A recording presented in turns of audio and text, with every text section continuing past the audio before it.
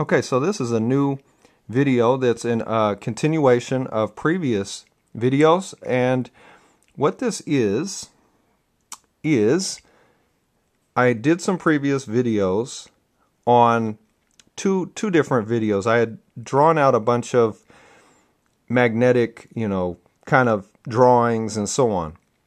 And I just put all kinds of stuff in there, and if you're interested, you can go check it out. I'm not going to like summarize any of it because it's just a lot of cool drawings and stuff. But I also, after I did all the magnetic stuff, I came to kind of a final point, what I was calling the tonal structure of the human psyche, which also by extension you could take it and map it out to a tonal structure for everything. Now, what that means is, let me start kind of sort of at the beginning. What these are, what I've drawn here, are what I'm calling magnetic spin frequencies. So the basic theory is that underlying everything in nature, reality, whatever, you, me, everything, space, are all of these kind of magnetic spin frequencies that are basically kind of laid out in this grid kind of lattice, three-dimensionally, not two-dimensionally, which is kind of, anybody who comes up with two-dimensional models of reality are insane. But anyway, so three-dimensional grid lattice, magnetic lattice of grid lattice of magnetic spin frequencies. Now, all of these spin frequencies, these are north spins, which are anti-clockwise, and south spins, which are clockwise. So as you look at it, what's happening is these spins are alternating, top vertically, top to bottom, and horizontally, left to right. So you'll have like a north, and then it's surrounded by all of these the souths, and then you'll have a south, and it's surrounded by the norths.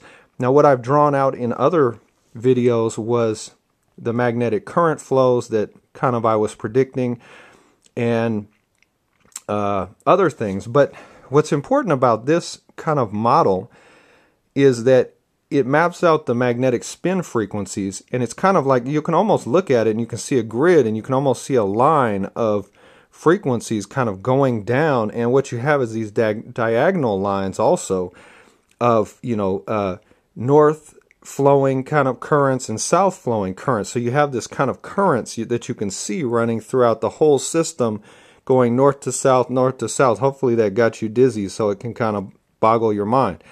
But anyway, so basically you have right there kind of essentially a map. I mean, each of these are, I don't know if you can see them clearly, these are spins.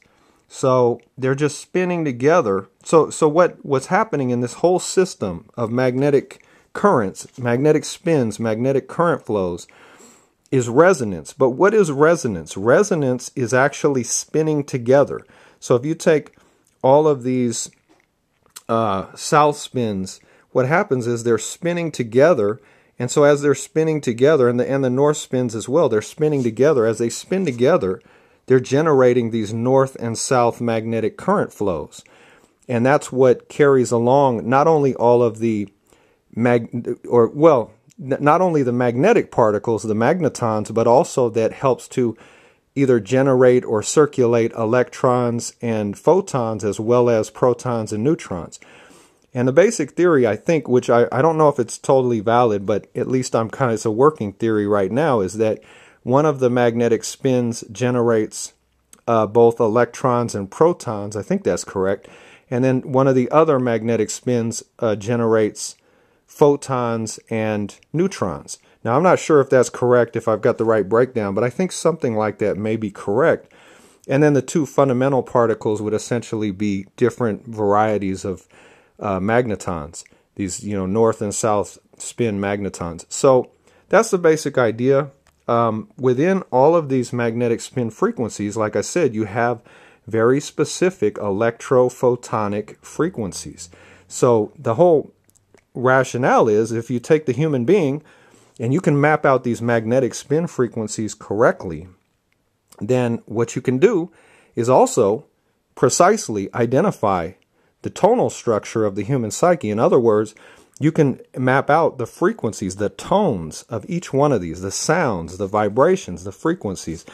And then we can start figuring out what are the kind of correct baseline frequencies, say for a healthy human being, or healthy psychology, or normal developmental, like if someone has, we could correct these developmental disabilities right before they even occur, because we could apply the right kind of magnetic spins and frequencies. So this is kind of the just an extension of what I was doing, and I hope that it's relatively clear and it makes sense and that it's useful.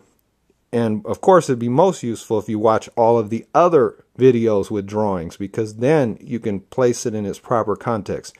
That's about it. Thanks. Bye.